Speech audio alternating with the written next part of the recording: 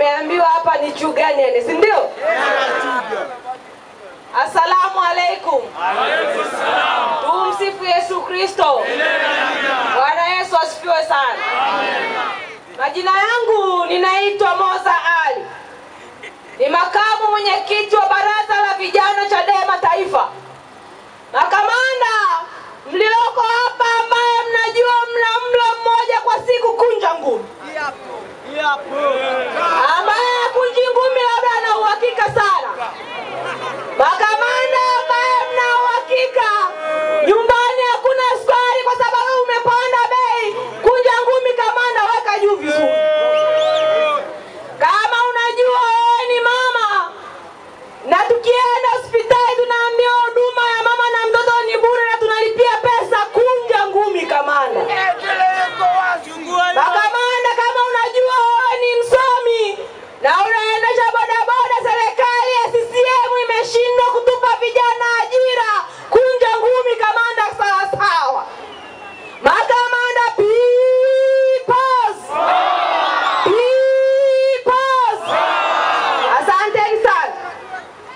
Arusha, mimi nimekulia hapa, nimesoma hapa, nimesoma sekondari hapa, nimesoma chuo kikuu hapa.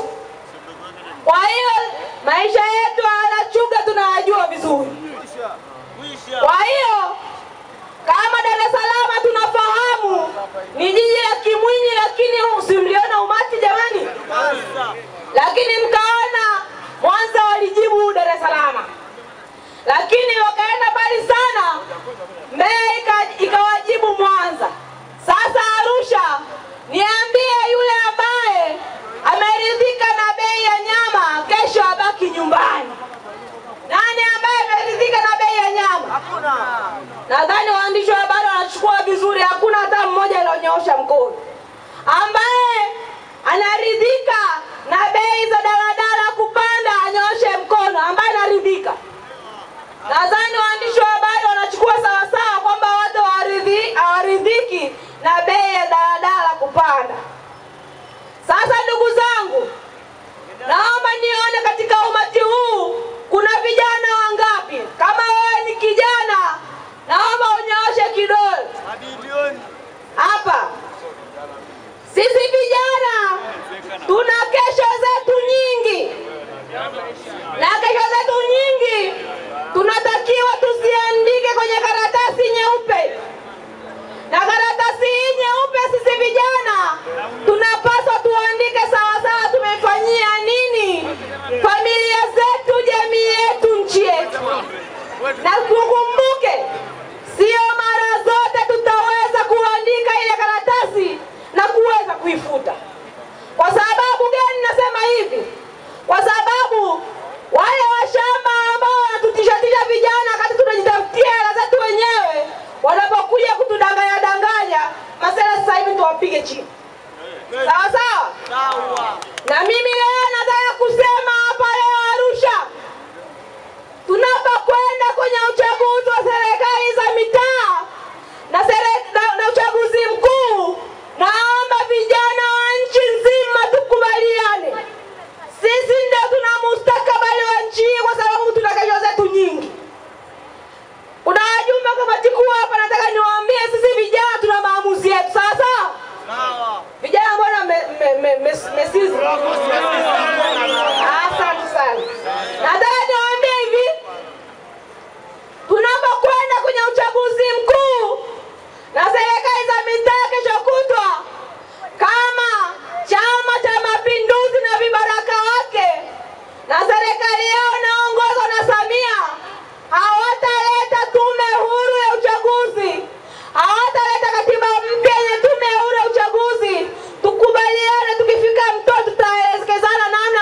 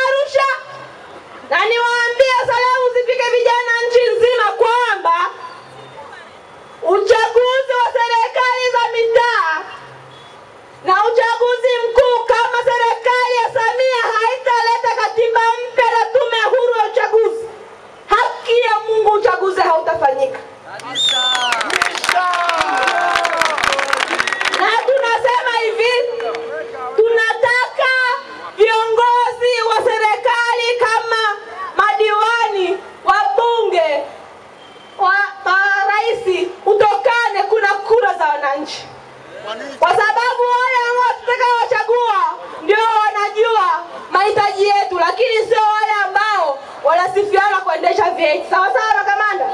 Tunakuelewa. Sasa kuna yule mshamba, naona kuna vijana wenzangu hapa wa bodaboda ambao ni graduate na tumekosa ajira.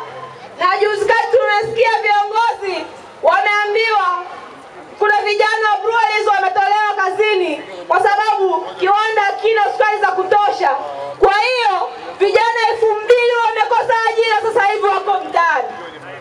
Alafu kuna mshamba mmoja wa bodaboda anasema vijana wa bodaboda wasiandamane.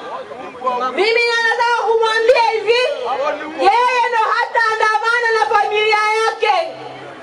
Yeye ni mpumbavu na mjinga kama mpumbavu mwingine yoyote ambaye atakina na vijana.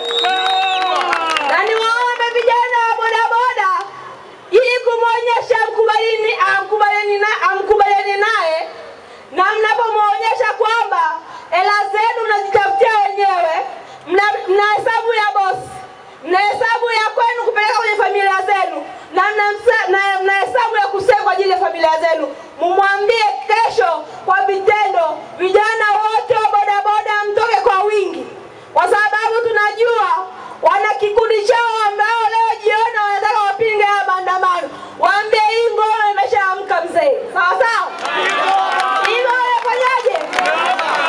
Wewe tuambizane wangapi kesho watatoka, vijana wangapi, kina mama?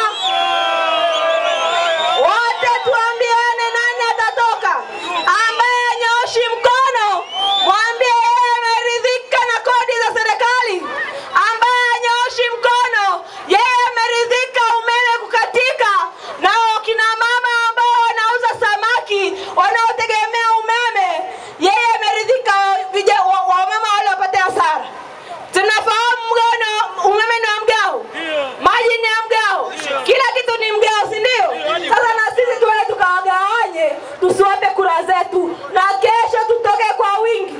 Tumebakiza masaa machache tu. Kesho haiwezi kututajirisha sisi tukawa mabilionea tukifunga biashara zetu tukaandamane. Tunafahamu sauti ya wengi ni sauti ya Mungu, na yoyote yule ambaye atakaye tuletea kesho pira, sisi tutamletea pira. Mungu mwenyewe amesema hivi, mjisaidie na nyewe atakaye tuletea basi tutamletea nini? Sawa sawa makamanda? Kutangu mitwa gani?